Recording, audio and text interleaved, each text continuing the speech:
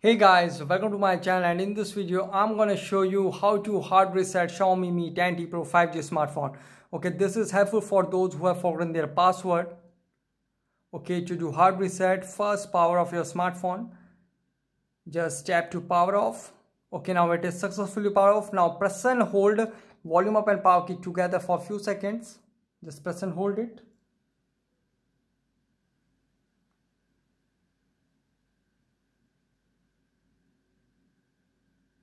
And now release, and you can see Mi recovery mode. Okay, now volume key is to move up and down, and power button to select. Now go to wipe data and select, and you can see wipe all data, select, and you can see confirm wipe of all data. This cannot be undone. Go to confirm and select, and you can see wiping data. So you can see data wiped successfully. Now back to main menu and reboot system now. So guys, this is the method to hard reset Xiaomi Mi 10T Pro 5G smartphone easily. Guys, thanks for watching. If you have any query related to this video, let me know in comment section below. Please like, share, subscribe, and click on bell icon for latest updates.